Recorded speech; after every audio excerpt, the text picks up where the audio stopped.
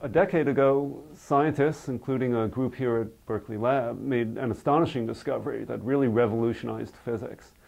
The expansion of the universe is not slowing down as we thought it should under gravity, but it's speeding up, going faster and faster.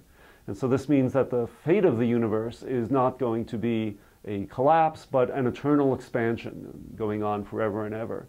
We call the mysterious quantity that's giving rise to this dark energy. We call it dark energy because we really don't know what it is at all. But the data show that it makes up a full 3/4 of the energy density in the universe. So the job now of theorists such as myself is to try to figure out what this really is. We have a number of ideas, very revolutionary ideas, but we don't know the answer yet. And we're very excited every day we go into work and say, maybe today we'll figure out what it is. It could be something to do with the quantum nature of space-time, the vacuum itself.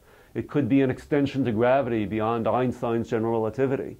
It could be extra dimensions, higher dimensions than the 3 space and 1 time dimension we know about. So we're all very excited to try to find out what this is, and I'll talk about in the decade since the discovery what we've learned so far, and the plans for the next decade, in particular the plans for a satellite mission specifically to figure out what the nature of this dark energy is and what is the fate of our universe.